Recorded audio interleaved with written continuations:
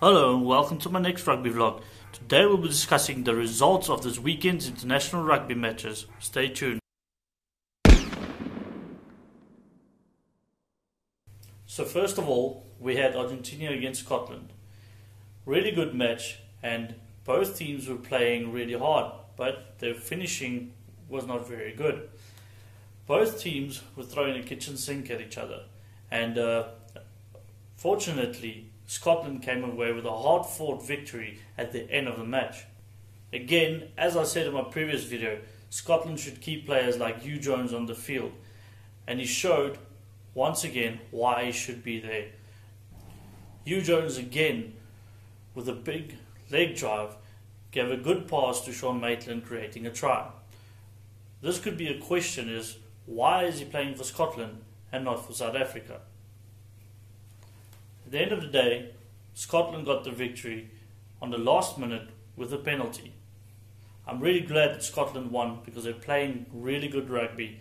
And while Argentina, it wasn't a bad game. So at the end of the day, really close. The next match was Italy against South Africa. On a terrible surface, we have no excuses, but Italy deserved to win as a bad Springbok side turned up to play for the day. With that said, Coach Alex Coetzee, it's rock bottom with his Springbok team. He needs to fear for his job at the moment. I have one question for that game as well. Italy had a yellow card, and in 10 minutes we only secured 3 points with a penalty right in front of goal. We could have gone for the line out, we could have gone for the scrum, and maybe converted it to 7 points. Why did we make that decision? There was also really poor finishing from South Africa.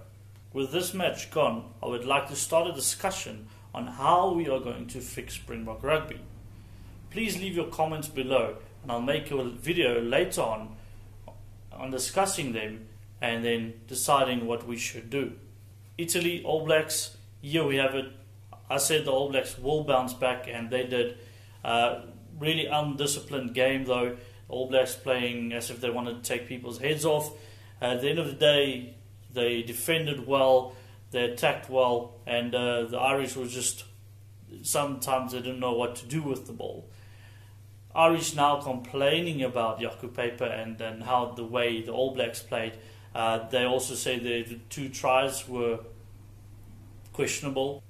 Let me show you the 2 tries, and you guys can comment and decide on whether it should be given or not. New Zealand 7. Smith delivers to Beauden Barrett, and he attacks the base, and he's gone. Pace, space, try. They want to go up. Miles, can you see it? Can you see a clear grounding? I can see a clear grounding. So you can see the ball grounded on the grass? Yes. Thank you. That's a try. New Zealand come. This time it's Leonard Brown and then Beauden Barrett and then the pass and the offload, and that is magnificent. Absolutely magnificent. Unfortunately for Ireland, Robbie Henshaw had to be stretched off the field after a head collision with Sam Cane. He could have made a difference in the game, but I think in entire game, Ireland, they were a bit flat-footed on attack as well. Beauden Barrett again this weekend showed that he's the World Rugby Player of the Year, with his line breaks, defense, and general kicking play. Well done again to the All Blacks, bouncing back and showing why they're the best team in the world. Australia against France, a new look Wallaby side turning up. I think that Foley is really doing a good job, much better than Wade Cooper was. Australians were also making a lot of turnovers, which were really good. Pocock being one of them, and Pocock being the captain for the first time since 2012. One good thing from the French rugby is that backline looks really good, especially when they go wide. Again, this was a really close game. I called French will win. They lost by 2 points, so I'm happy with that. Again, the French, they made a bad decision.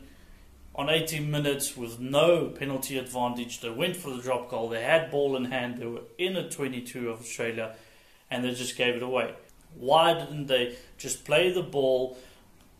They might have gotten a line break, scored a try, or just keep on playing and got a penalty, they could have then gone for the drop goal or just take the penalty. But with the Wallabies ever improving, I would say they were really looking good.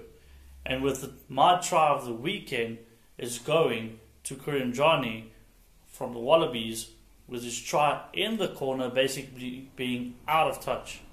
Check this out. 25 for Australia. Here's the replay. Wonderful, wonderful handling. Look at that. Great offload as well. And in the build-up to this. But that try, well, how on earth... I'll leave you with a few good tries of this weekend. Please like and subscribe if you enjoyed the video. Goodbye.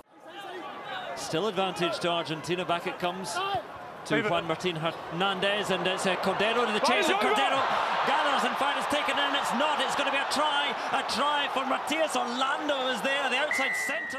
Has it, the hooker, Laidlaw looking and giving now to his backline, and Dunbar is in such a quiet game, the inside centre, and Scotland again. A bit of width given to it now, and Hugh Jones still shrugs off one man. Jones still going, looking for support. It's there for Maitland. Smith looking for it. Ireland told to get their hands off it. Aaron Smith once more. Beauden Barrett, crossfield kick. They've got men out wide. Conor Murray is to make up huge ground. They're going to get there, are they? Yes, they are. It's Nakatasi coming all the way back, really getting them on the front foot, and from there France were on the attack.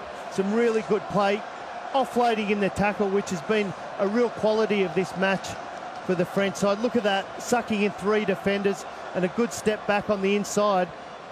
And from there, Wesley Fofana just storming onto the ball. Australian defence was cut to pieces, and this man stiffed the gap.